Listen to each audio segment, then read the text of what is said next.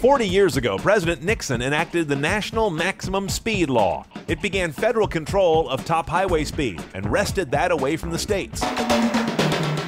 Derided in song and hated by millions, 55 miles per hour was supposed to save 2% of auto fuel consumption, an amount that is trivial today compared to the savings that technology has accomplished.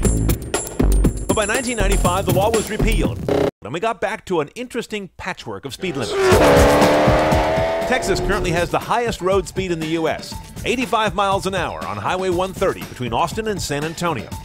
Alaska and D.C., they post the lowest, at 55 maximum. But more relevant to a state's fastness is the average of all posted speed limits on its interstates and highways.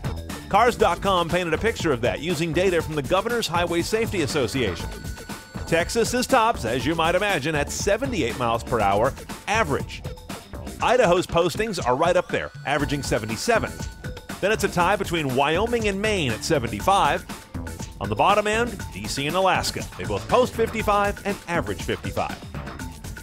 Now, since 55 was repealed, U.S. road fatalities have gone from a little under 42,000 a year to under 34,000 in 2012, about a 25% decline. But that's all fatalities on all roads.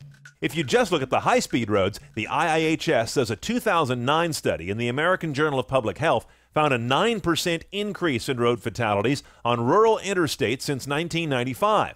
Those are the roads where top speed limits are most often seen. They suggest that an impact at 80 miles an hour versus 55 puts a lot more force on the stuff bouncing around inside your car, namely you and your passengers.